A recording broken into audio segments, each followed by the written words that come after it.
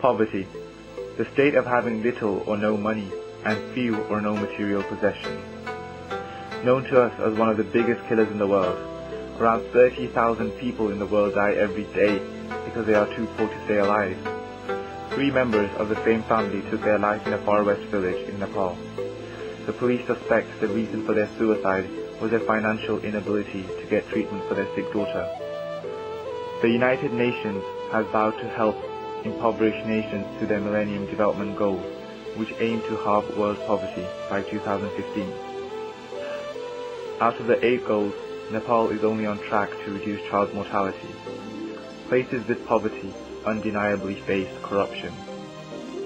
Corruption, lack of integrity or honesty, use of a position of trust for a dishonest gain. It is also one of the biggest problems which the developing world faces. We know, we've seen, and we may have took part in this game, but how can we stop this? How can we help Nepal from improving its position of being the 37th most corrupt nation in the world? The truth is, no one complains about corruption when it is to their advantage. People only complain when it adversely affects them. So, if everyone is honest and complains loudly even when corruption works in their favor, along with legislation that creates harsh punishment for corrupt people in power, we will be taking a step in the right direction. The links between corruption and poverty affect both individuals and businesses, and they run in both directions.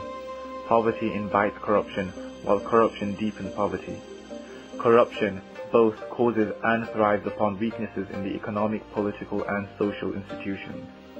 The competition to eradicate poverty is having an impact on corruption in Nepal. Out of these 2 diseases, I believe we can control and reduce poverty, yet corruption is something which may become a long tradition.